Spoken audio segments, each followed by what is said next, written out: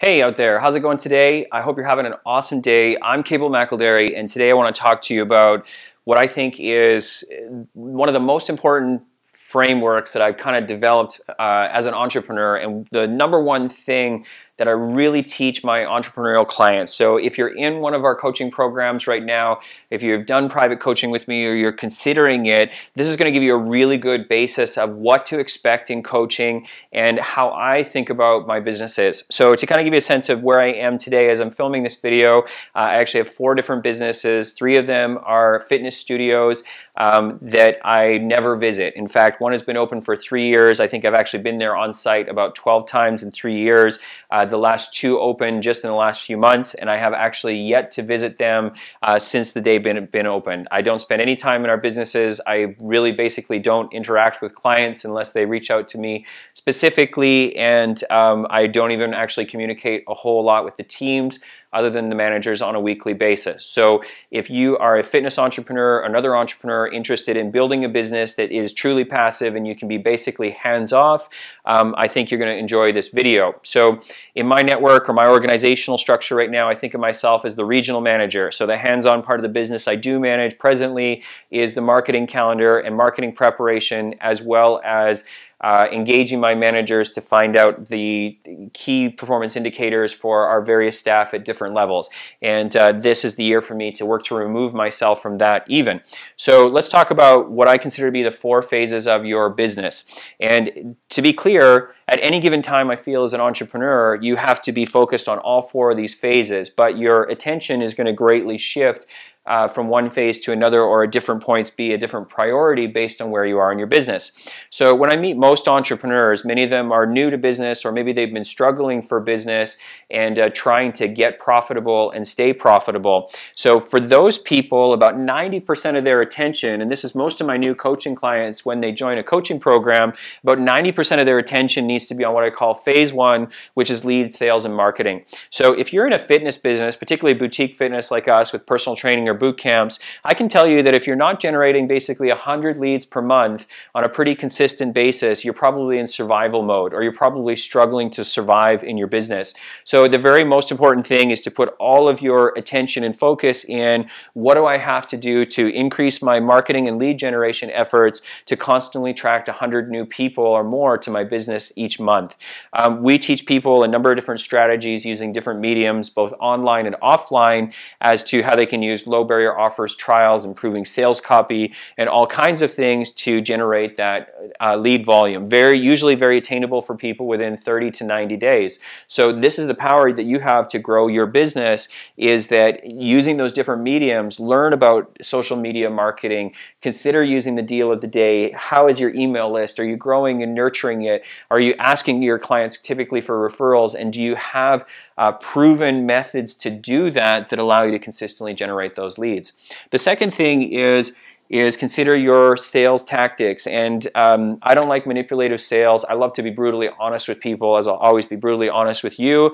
I love to be very honest with consumers. I want to treat people as though I would expect to be treated as a consumer. So from a sales standpoint, our sales process is about becoming the assistant buyer. Not about withholding information, but rather giving them information and helping them to emotionally understand why it is that they came looking for our service in the first place. So, but with sales, you need to understand what your ratios are in terms of if you can generate 100 leads every month, how many of those through your sales process will actually become long-term clients.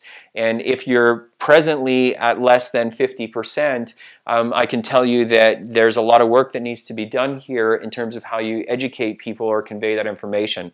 And this is a very natural thing I find for fitness professionals, because most of us as fitness professionals, we're very task goal-oriented, we're very analytical, so we tend to explain and educate people, but we really don't totally understand how they need to be communicated to, or how to ask questions and how to engage them emotionally, because they think and make decisions differently typically than we do. So this is what we teach you in our sales courses, and I actually have part of a free product actually on my website that will give you the basis of exactly how I teach people sales and how to use certain tools that I really believe in to be not emotional about your results and see the basic numbers. In fact, type my name into Google Google. I really encourage you to watch my TED Talk about I equals EAS. And though it was a talk that was for everybody in terms of how to stay motivated and inspired, it actually started it as an equation to help people understand a sales process. So 90% of your effort should be here until you're at 100 leads per month or more. Whatever you need to do, get some help with this. Hire a coach, hire a consultant, hire an ad agency, whatever it takes to get to 100 leads per month. This will be worth the investment any way you can to get to that level, and I promise you it's where the first start to grow. As your lead volume goes up, many other things are going to kind of suffer and fall apart. Yes, even your service is going to suffer a little bit.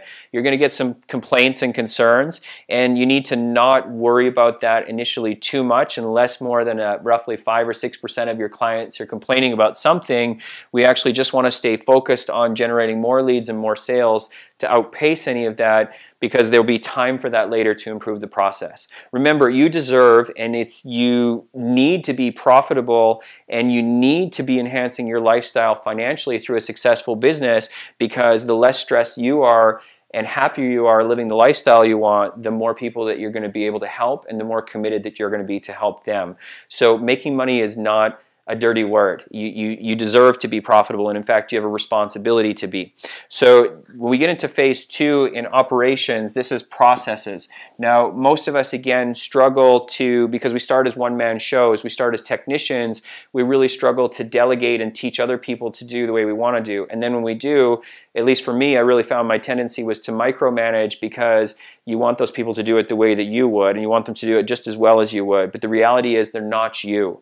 So this is a real test for your business, in that when we start to delegate to other people, we want to give them clear processes that teach them. And this is where we teach you to write effective operations manuals and easily create video tutorials and things that people will actually watch, be able to search and find benefit to, in order to duplicate and do what you do. But you need to get comfortable with letting go. It needs to be safe for them to make mistakes. So if they do 70% of what you do, that needs to be enough. And if your business can't function well with them working at a 70% capacity of how you would do it, it tells us that there's problems with your business model. So phase 2, your business, after you've generated 100 leads per month, particularly if you're starting as a one-man show, you're probably going to be run ragged, burning out. It's time to hire somebody, and in order to hire them, we have to be able to give them processes that meet our expectation, and they can repeat doing what we do. The next thing is, it really sucks when you hire somebody and you're paying them now, which means that that's money that you could essentially be paying yourself.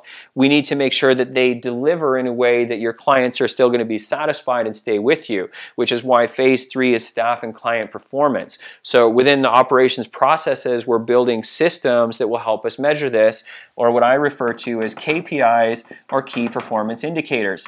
Now, I've hired a lot of people over the years, and I've screwed up a lot, and with the best of intentions of improving their lives and giving them great opportunities, I realized that there's been times where I was pretty vague in my expectations with them. So KPIs greatly help this, and what I come to realize is that in our small businesses, we expect a lot from our people. They have to be comfortable and capable to a lot of different things, and typically handle a little bit of chaos. But what I learned is that people will perform better if they know they're measured or judged on just one thing, or in some cases maybe 1 or 2 things at most. So each of my staff has a KPI, for example. I'm going to share a couple of them with you.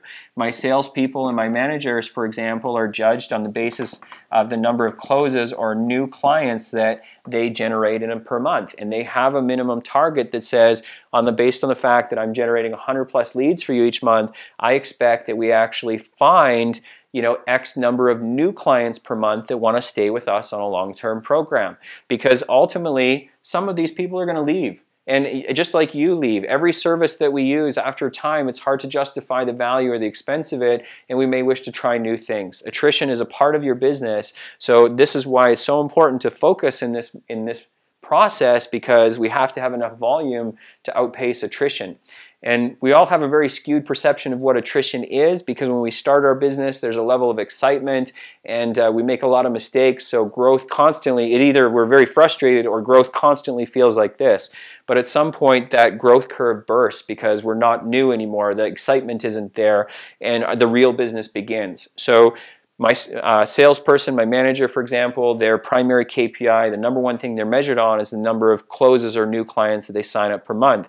For example, trainers, on the other hand, their primary KPI, because we do group training, is their average attendance. So this isn't perfect, but it gives me a basis to have discussion with them about how do you compare to one another? What is the attendance of the facility? How do you rate to that? How did you do last quarter? And that's the thing, is it's not a pass-fail thing to judge them. It's meant to open up some talking points so you can encourage and develop them so that everybody can win. Right? It's not about pass-fail punishment. It's about encouraging them to win the same way we want our clients to win.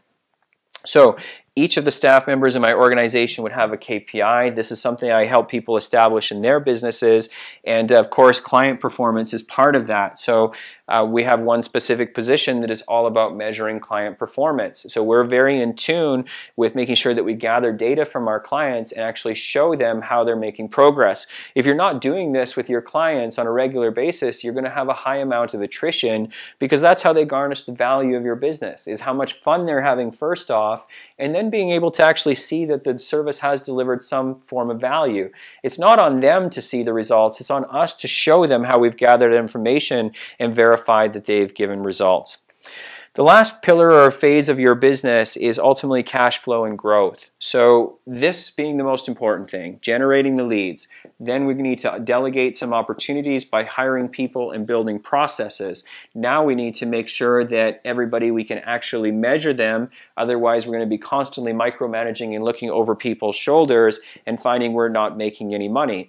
Once these three things are happening and we can step back a little bit, it's time to actually look at our cash flow and see just how profitable we are.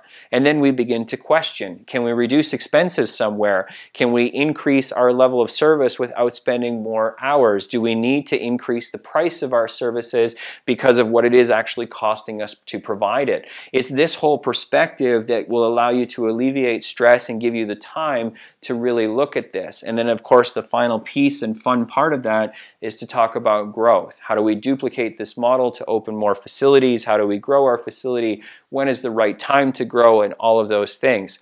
So this is a very, very broad perspective and overview of your business. But if you're a fitness entrepreneur looking at how do I grow, this is a really, really great kind of starting point explanation of you need to be able to look at your business from the 30,000 foot level into the general areas, and then be able to streamline your focus into specific areas, because you can't do all of these things at once.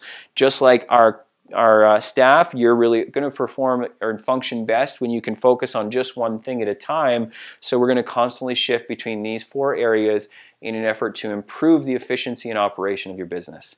Hopefully that gave you some value. Maybe it left you more confused. Maybe it creates some questions. Not really about, I guess, kind of just a very casual pitch for the coaching services that we provide. It took me 2 decades really to learn and understand this, to where I can open new businesses and not spend any time there. So if this kind of had raised some questions for you, I really encourage you, leave a comment, reach out to me. I'm very reciprocal. I want to help you. There's no pressure to join the coaching program, but if you see value in what it is that I'm talking about here, I feel confident I could help your business. I'd love to give it a shot. So hopefully that's valuable. Thanks for tuning in and watching. I'll talk to you later.